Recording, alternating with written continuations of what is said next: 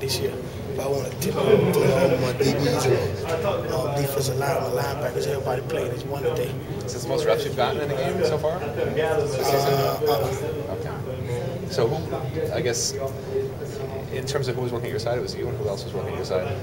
Me and Andrew. Me and Andrew played the same position. I want to top it off to him because he keep me going at times too. You guys got a lot of sacks today. I mean, was it tough though, trying to get after a quarterback who can scramble like that? Yeah, it's very tough getting to him. So I just want to tip it off to everybody that hold up their lane and he had nowhere to run. Marcus, what were they doing on those first couple of drives that kind of, gave them some success moving the ball? And what did you guys end up doing to, start shutting it down?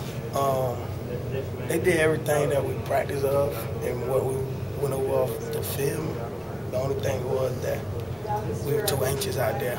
They played pretty tough. They were a pretty good team, but we took too long to settle down.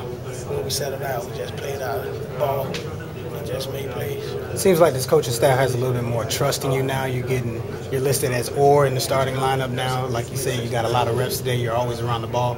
What have you been doing to be more consistent and be more of a playmaker? I'm just going harder every day in practice. Like they ask me, they come to me and tell me that we got to go hard in practice to get on the field in the game day. So that's all I've been doing. I'm taking practice very seriously and going hard. So, what is it going to mean to get Ray back next week, with this defense? And how you guys going to play, the intensity level going into Virginia Tech? Ray is a big help for us, and like it's just going to bring better competition out of everybody. Because everybody knows we all get done practicing.